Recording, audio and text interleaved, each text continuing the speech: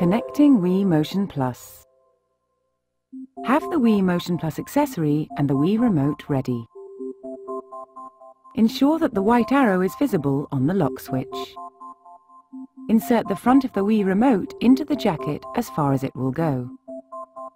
Feed the Wii remote wrist strap from the inside of the jacket through the strap hole and pull until all of the wrist strap and cord are visible.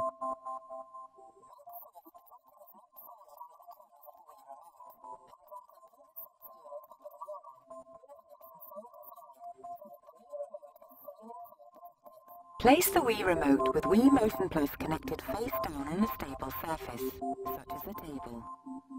Leave for a few seconds. The Wii Motion Plus corrective procedure